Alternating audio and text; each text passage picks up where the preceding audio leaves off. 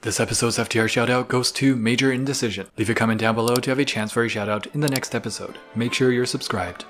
Hey, what up guys? Welcome back to another Fish for Thought video. Man, it's already been a week. Let's get some reviewing done. Review some fish tanks. Where have you guys been? You already know how it's gonna go down. Say it with me now. Fish tank got you. Review. Well, that was too fast. I got myself.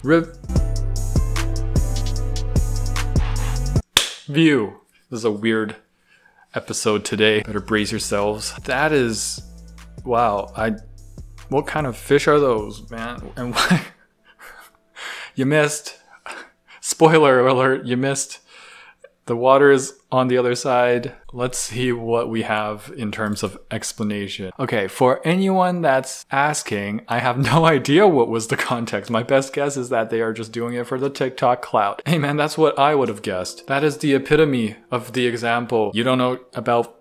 And yes, that was self-censored, no editing required. Saw another comment saying these are walking catfish, but man, they don't look like they're having a very jolly old time. And why is there just that many of them? I'll take videos that need more context 500. Like there's the water on the right side, but you just gotta pour it all the way on the floor. These are fish, you know. Generally a good idea to dump the fish in the water. It's like that game The Floor is Lava, except for fish, it's not a game. Hey guys, quick pause. I just want to take this time to tell you my favorite brew every morning. Oh no, it's not even coffee. It's Morning Brew. Morning Brew is a newsletter that keeps you up to date on all the daily businessy things that are happening around the world. And you get it in your email and you just scroll through your phone and get up to date in about 5 minutes. I don't know about you guys, but every morning I wake up, I immediately go to YouTube Shorts and look at the dumbest videos I could ever find, not learning a single thing. And all the while, anxiety just building up inside me because I know I'm supposed to be doing something else. All of a sudden, oh look, I only have 3 minutes left to get ready. But since I started using Morning Brew, I kid you not, it takes about 5 minutes and I learned so much in that 5 minutes. Almost feels like I'm smart. Look, nobody's looking at traditional news, definitely not newspapers anymore. It's dry, dense, and boring. But Morning Brew keeps it witty, relevant, and super informational. I actually heard of Metaverse first from Morning Brew. I remember talking to my friends, they were like, what? What do you mean Facebook changed their name to Meta? So yeah, I guess I'm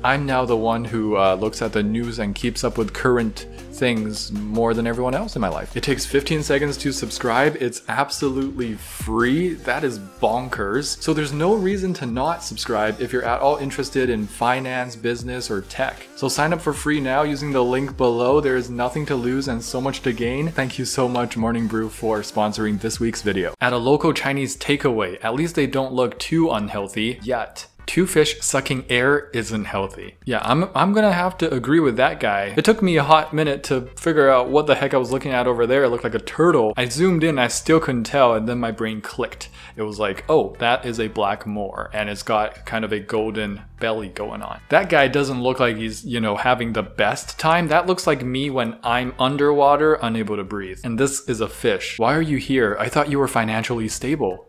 Yeah, well, there's that.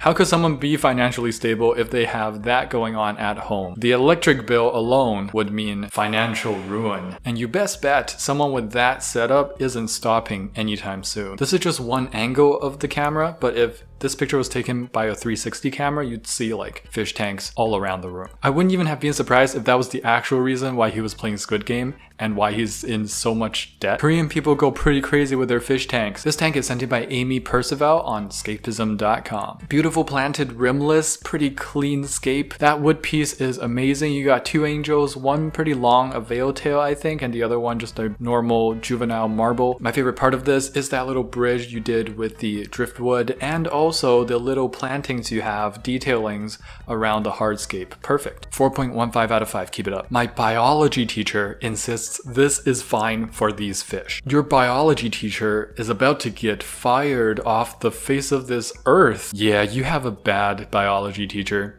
They should be ashamed.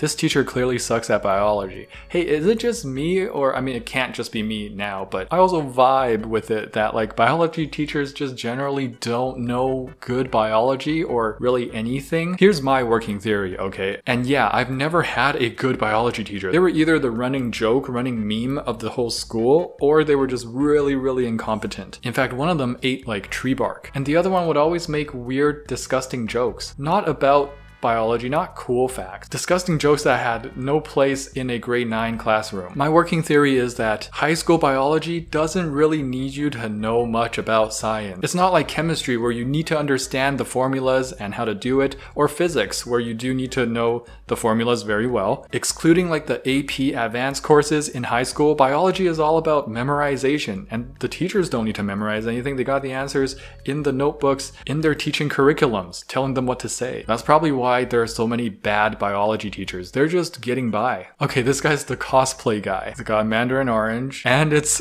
it's a Ranchu. Or sorry, pardon me, lion head. Or I don't know my goldfish breeds. Is this actually what he did, or did Avello just Photoshop that or find a meme somewhere? I think this guy started out in like anime cosplaying, like just like cheap $1 cosplays. Alexander Newmiller sent this in on escapism.com. I love the shot here. You got some fancy photography going on. It's got just the slightest bit of shallow depth of field. You're focused in on the very center of the tank. There's no stocking yet. There is a clean backdrop and some green plants and what looks to be nutritious rich substrate. 3.8 out of 5. Excited to see what you're gonna make of this tank. For 3 months, I thought it was abandoned until today. What in the Siamese algae-eating skunk botia is that? It's like you tried to hotbox your fish bowl. It's like you tried to make it into a hookah or something. Bonging it up straight up. Is that airline actually coming from an air pump, or are you taking out some like, what is it? Are you doing the drugs, sir? Holy... that water is hard. Yeah, the KH and the GH must be through the roof. This fishbowl does look like it's been through some hard times. Like, this is a hard mother straight out of the streets of Detroit. I think I saw in the comments that there were still things living in it. And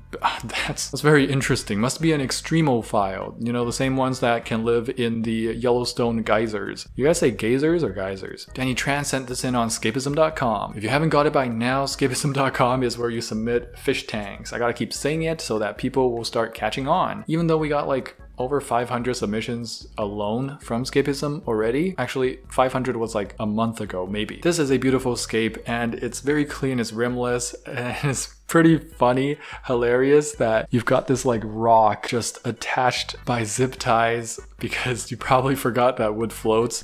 Don't worry, a lot of us in the hobby forget that. For now, it's gonna look a little whack, but I mean, you already got it going on. You embedded all these bryophytes onto the wood itself and it looks absolutely stunning. I don't know why you didn't just strap the piece of wood in the back so that you can't see it. Aside from that, I feel like the stocking is a little bit over the top here. I think I see a Julii Corey, and that other one's probably Julii as well. And you have what looks to be, oh, I thought there was only 2 German blue rams, but there's another one, Odosynclus. It's a little much, but hey, if you can't keep everyone healthy and happy, all the power to you. I just don't suggest this stocking. 4 out of 5. Would love to see an update on this. This episode's bonus secret comment is Linehead Goatfish. Gourami def has enough room.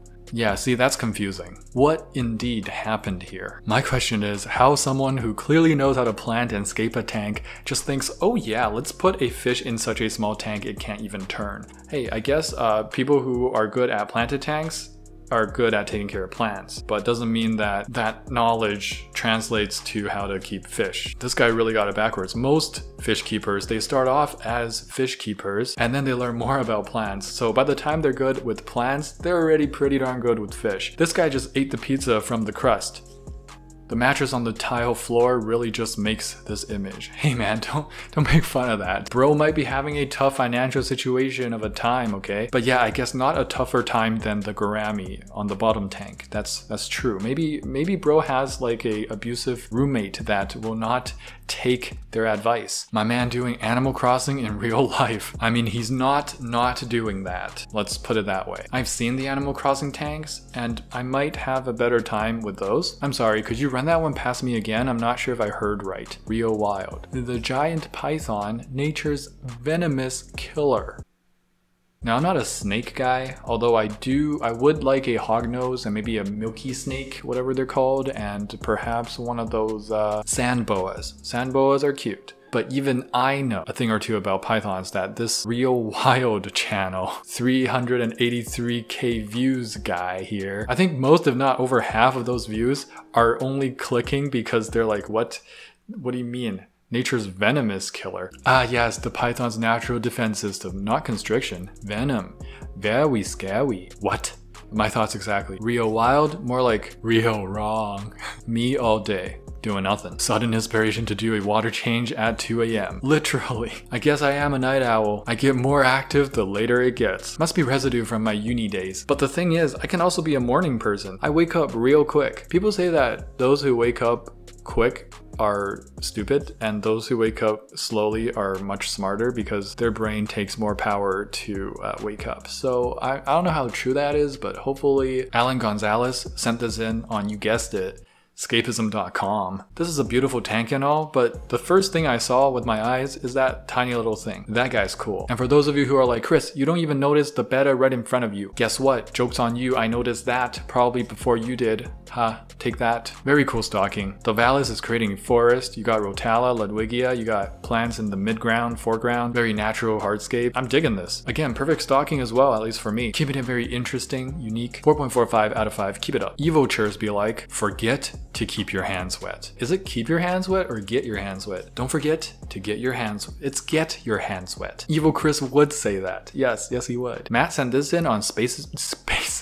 Matt sent this in from space. This is the Milky Way galaxy from afar. Apparently the planets are just Buse. I can't say I didn't expect this, but I guess it all makes sense. Buse is love, Buse is life, and now Buse is the galaxy. Just look at it. Fish tank. Well, I'll bet 45 bucks. That is a lava lamp, sir. Not a fish tank, and not worth 45 bucks, maybe 45 cents. Good rule of thumb for buying fish tanks. If your dick can't fit in it, neither can you fish. I mean, I can't fish anyway. I should learn how to fish. That'd be pretty neat. Just kidding, I know what they mean. Are you sure about that? I don't think that should be a good rule of thumb for everyone. You know the fish keeping hobby is screwed when you're when you have to ask this question. Can my dick fit in there? If it can't, should I really be buying this tank for BettaFish? And I think that's high time we wrapped up this little episode up. Welcome to the end of the video, end of the video club, let's get it. Smash that like button. Thank you for staying all the way till the end, pushing that algorithm, helping this channel reach new heights, and the secret